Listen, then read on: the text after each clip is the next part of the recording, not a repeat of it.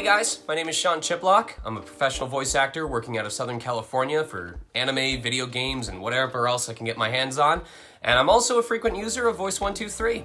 How did you get started with anime voiceover? So Anime Voiceover was actually a unique entry point for me because that came out of a competition that I did in a California anime convention called Anime Expo. Back when I started going in 2009, they had a competition called AX Idol, which was being hosted by one of the local studios, Bang Zoom. And AX Idol was basically the big, practice dubbing an anime scene, come up with a monologue, get a chance to perform it in front of a large audience. And for me, being a part of the finals and actually managing to win the competition not only got me my foot in the door with Bang Zoom, but it also kind of served as a milestone to me. It proved to me that this was something that was entertaining, something that I enjoyed doing, and something that I wanted to continue to pursue. So I started my business relationship with Bang Zoom. I started with bit roles, non-named characters, background roles, built up trust with them over time. And eventually I started getting audition sides for actual named characters, booked my first gig as Diabelle in Sword Art Online, and just continued building those relationships over the years. Met new clients, met new studios, and have been working on building my anime portfolio ever since. Out of the hundreds of animation characters you've narrated, do you have one that stood out to you the most and meant a lot to you? Can you tell us why? This may seem like a bit of a cop-out, but as of today, the first and foremost definitely has to be Subaru Natsui from ReZero Starting Life in Another World. Because not only is he totally awesome, he's also varied beyond compare! Subaru was definitely one of the most intense roles for me in many regards. He was the most vocally intense in terms of screaming. He was the most varied in terms of emotion, having, extreme highs and very quiet lows.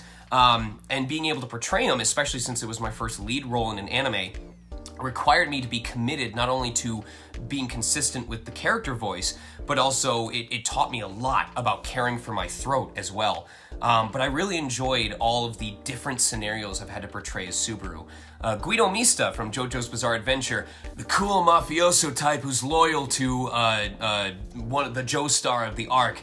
He's also a personal favorite because if ReZero is a series where Subaru had to be all over the place and, he had intense moments, serious moments, realistic moments.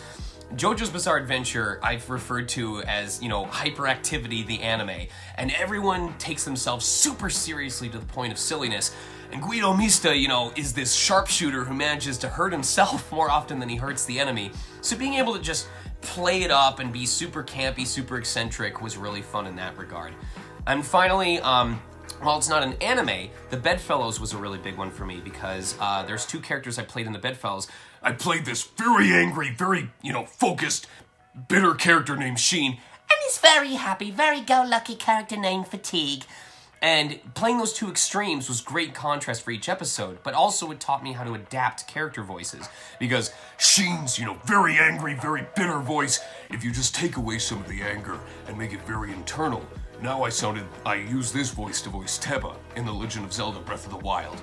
And with Fatigue, if you took away the British accent and you just made it an American accent and you made it just a little more staccato, now you have Monotaro from Danganronpa V3. So they're very important to me because not only did I enjoy playing them, but adapting their voices literally helped me to create brand new character voices that allowed me to add to my portfolio down the road. What was the process you took in developing a voice to go with the character? I answered the third character before I got into it. Subaru Natsui's development was probably the closest to just being me, because it was as much a part of me wanting to show that I was capable of giving that kind of performance for the character. He was young, he was determined, so I kind of pulled from, what is my go-to for a young male hero protagonist, but also, what would someone sound like if they were determined, focused, have a strong sense of justice? Emotion plays a really big part for me. I'll often make the facial expressions that I'm trying to make when the character says something.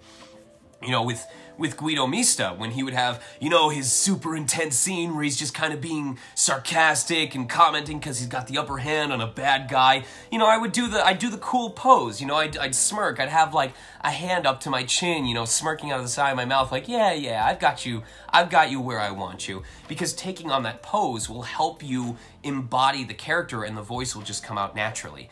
The expression was a really big thing for Sheen and Fatigue from Bedfellows. You know, With Sheen, I would just always like tense up my entire body, tense up my throat, tense up my face. You know, it almost had to be hurting because of how focused I was.